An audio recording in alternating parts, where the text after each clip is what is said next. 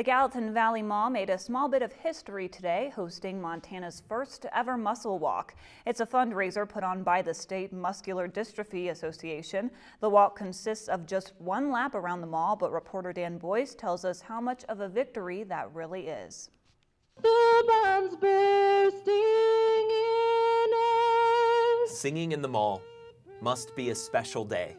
There's 60 people here, 60 people that drove from around the state to walk around. We want to find a cure. We need to raise money. Of course, the walking is just as simple.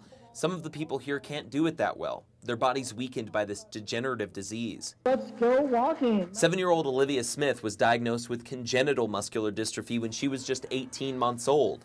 She uses an electric chair, but that won't stop her from singing. Easter Bunny, Easter Bunny. It's kind of fun to sing in a race. To see her up there and leading the group, and it's just awesome. Olivia is Montana's MDA Goodwill Ambassador. It's her job to provide inspiration and support for other kids and other families like ours. And the group gives that support right back, making one lap around the mall seem anything but commonplace. And then we start singing another song.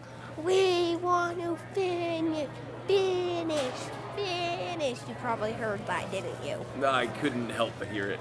She's just got this spirit about her that, you know what, life is going to throw me things. Life is going to bring speed bumps along my way.